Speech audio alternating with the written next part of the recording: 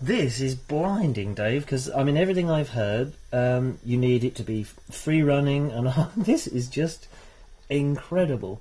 And that's a spindle reel as well. That's not one of the ultracast reels. I'll tell you what, John, this reel looks very impressive, but the truth of it is, that'll still be running, and I don't know when. Now, looks impressive, as you can see. You couldn't cast with it. It's not possible to cast with that reel, because it is too free running. What it is, it's a very, very good reel, but that spool is turning to the least possible resistance. Sure. It's good to have a reel that does that, but what you've got to do, or we've got to slow it down in a controlled manner. All right. It's impossible to cast with that reel. If you're not going to sell me one of those, then at the very least, I like this level one. Looks great because it's always a pain. So if I can't have one of those, can I have one of these, please? Once again, no. Oh, come on, Dave. Probably more multipliers in the UK sold with a level wind system in place than any other type of reel. Right. And they're popular. They've got two reasons. These are what we call bait casting size reels. They are all bait casting size multipliers.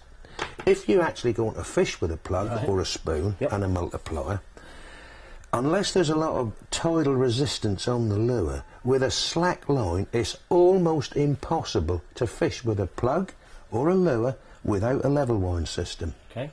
There's when they come into their own. But when we surf cast, that bar on the top is preventing you getting sufficient purchase, but you can't do it. Okay, You've so just got that patch. You can't get your thumb. No, you can't. Right. And there's an awful lot of anglers who won't believe that. Less of them nowadays, but there's still enough. And the consequence of it is you cannot get on that spool. That has to be removed. Of course, nowadays you just walk into a shop and it's done for you. It's finally stopped, Dave. Yeah, well, actually you can make them run faster than that if you want to, but you still can't cast with it. What you have to do is a reel like this. You will slow it down with the right combination of oil and even perhaps a brake block, but not necessarily. You've got two systems of operation. So you're not going to sell me a fast reel, and you're not going to sell me a little one. What I'm going to sell you is a 6.5 size reel like this, or the Docwra one.